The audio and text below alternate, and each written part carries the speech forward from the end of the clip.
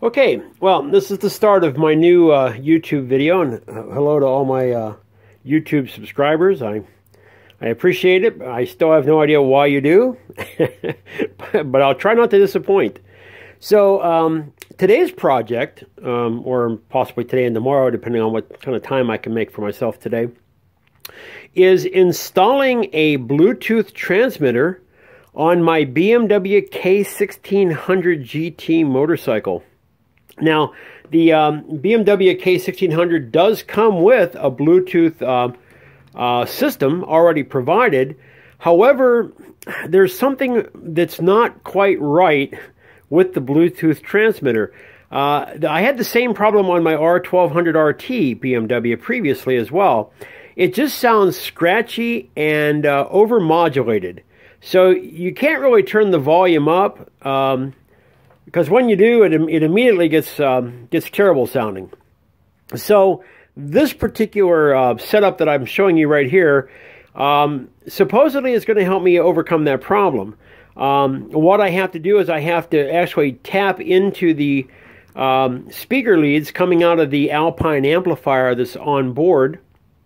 And that's what this device here does right here. This is a Motochello audio bridge, and there's a wiring diagram specifically for the K1600, which is listed right here, that shows you exactly the process for splicing these in. These right here are the posi taps, so I don't have to cut any wires. I bought these on Amazon. I bought this from Motochello. Is it Motochello or Motochello? Motochello, I believe. This right here is a USB power supply. I'm going to connect into my battery, and then I'm going to plug in the Sena SM10 Bluetooth transmitter, and then you connect this device to this device using that audio patch cable right there. And then once all that is set up and powered up, then I'm going to pair it to my Sena 20S Bluetooth receiver, which clips onto my helmet. And if anybody knows or is familiar with this product, inside the helmet will be my boom microphone and the speaker system. And hopefully that will give me the ability to listen to my onboard BMW radio and navigation system through the actual amplifier of the bike, which will also allow me to use my Wonder Wheel. There's another name for it that BMW gives, but basically it's a wheel on the left-hand handlebar that you can control all of your settings on your radio and your menu with. And when you're in either radio mode or USB MP3 mode, it controls the volume to the speakers, which in turn would control the volume output to the headphone set. So that'd be nice to be able to regain control of that, so I'll have control of my volume independently of having to reach up all the time and do it with the wheel that's on the Sena 20S. There is a button on here, if you can see it. Let me turn it around. That says speaker and headphones. So when you're in the down position, that's the headphones. When you're in the up position, that's the speakers. So in essence, when you move this switch down, you would have Bluetooth only, and it would actually turn off the speakers on the bike. And when you go this direction, I'm going to assume that it turns off the speakers, the Bluetooth, and gives you just audio from the speakers on the bike. I don't know how often I would do that. Maybe if I'm sitting with friends somewhere and we need music to listen to, and just turn on the bike and get it from the bike, probably. But I think 90% of the time, or even 99% of the time, I'm going to leave it in the down position, because I'm always going to listen to the Bluetooth through the helmet setup that I have. So there you go. That's a brief rundown on what you're looking at right here. So far, let's see, I think this was $73. This was $140. So that's, help me out here, $213. These were $20. These weren't cheap. But it is what it is. So that's $230. And I think this was $12. So we'll say $250 with tax and shipping for everything. To be able to listen to Bluetooth through this device from the bike and have it sound, hopefully, as high-end quality as what this Sena 20S promises it's supposed to sound like. I know from my directly from my phone it sounds good. The problem is when I'm on the bike wearing thick winter gloves, it's really difficult for me to change channels on my phone or change track selection. And it's kind of dangerous. The BMW is kind of set up to use the Wonder Wheel, and you can change channels, you can change tracks, you can lower the volume up and down, or change the volume rather, up and down, without having to worry about pressing buttons and looking at other display screens. So there you go. The next, I'm going to go ahead and get this set up now outside and start working on the actual installation. I'm going to film that, and we can go from there as far as the proper way to install it. So stay tuned. Okay, so we're out at the bike, and I'm looking at the wiring diagram. Now here's our wiring right here that we're going to be connecting into.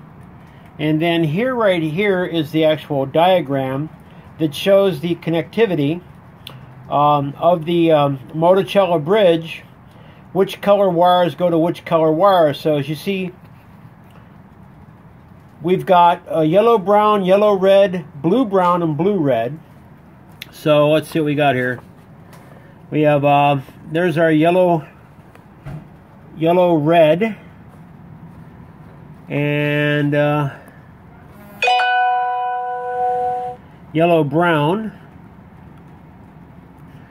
and blue, brown.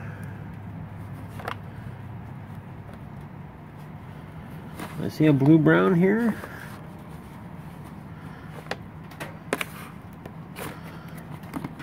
I don't know if that just pops off there or not. I think it does. I'll take a closer look here in a minute. I see a blue and a brown. So, a blue, red. So I'm going to investigate these wire colors just a little bit further. So give me a second to take a look. This is my first time doing this, so we're learning together here. All right, so I got the connector off, and from what I can tell, there's a blue, red, but I don't see a brown on the blue. But since the instructions say blue, brown, blue, red, and that's the only other blue there, I'm going to assume that would be the blue, brown, even though I don't really see a brown wire on it. And then the red, yellow, and yellow, brown are above it. So it looks like this connector is split into two, basically. So we've got the left and the right are on the left side of this modular connection, which makes me wonder what the other four wires are for. Someone had once told me that these actually have a connection for a rear speaker output, even though there's not a set of rear speakers, and I'm wondering if that's part of this harness or not. I'm going to check into that further and report back on that. But in the meantime, if not, then we'll use these wires right here, these four I've got my thumb and finger on. Those are the four we're going to connect to, based on what I'm seeing here on that connection. Our left and our right will be those four wires right there.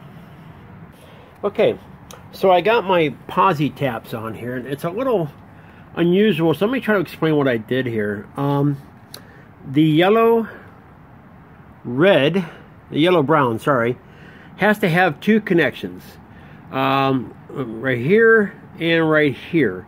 And the reason for that is I'm going to cut in the center. I'm just going to clip the wire in between the two right there. And that allows the speaker on-off button to work that I showed you in the first video, where you can select between speaker and Bluetooth. If you don't disconnect that, the speakers will always be on regardless of what position you have that switch set into.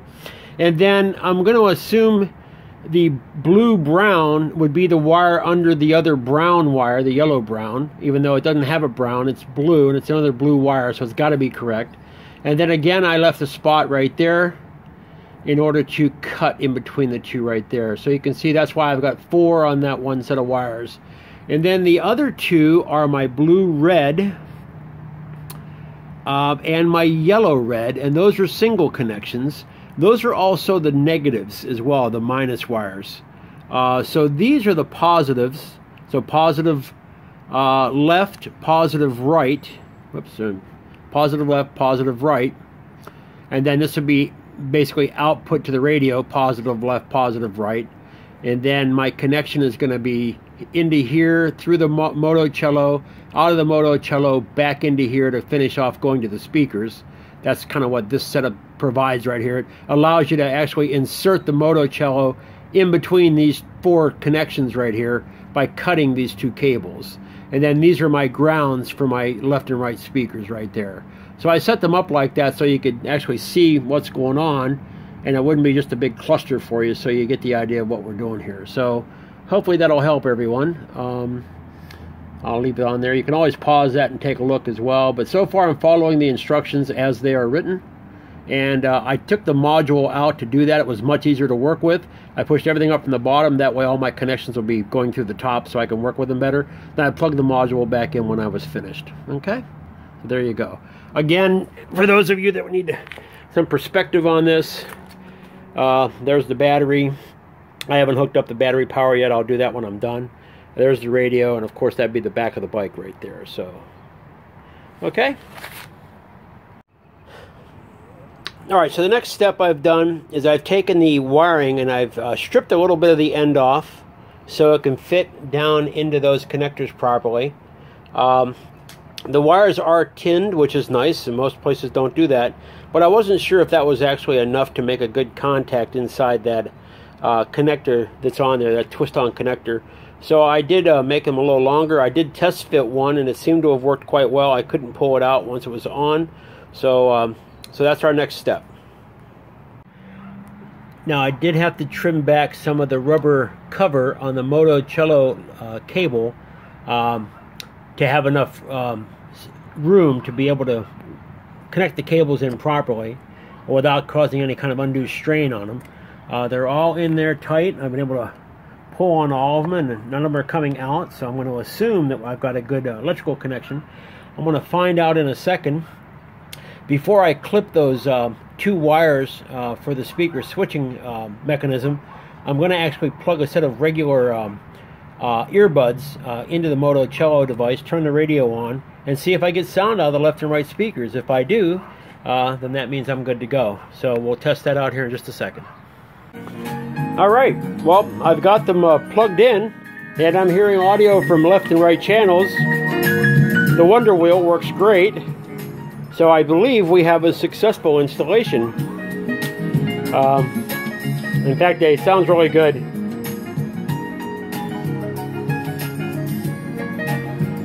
You guys probably can't hear that or not, but I'm happy with it. So there you go. There is the Motochello bridge install on a BMW K1600. Now, the next thing to do is I'm going to clip these wires, and I want to see if the speaker switch works. So wish me luck on that. I'll be right back. Alright, so that's with the wires clipped. Obviously I have audio. There's my speaker switch. So I'm going to move it now to headphones. There we go. So now that shuts the speakers off. And now, guess I should have kept these in my ear, huh? There we go. Left channel. Right channel. Perfect. So there we go. A successful installation. I'm also going to post up this snapshots of this installation as well, with a little bit of write-up on the K1600 forum, so you can see it out there if you like. But hopefully this will help the rest of you do what I just did. I'm not going to worry about the power selection tonight or the Sena SM10.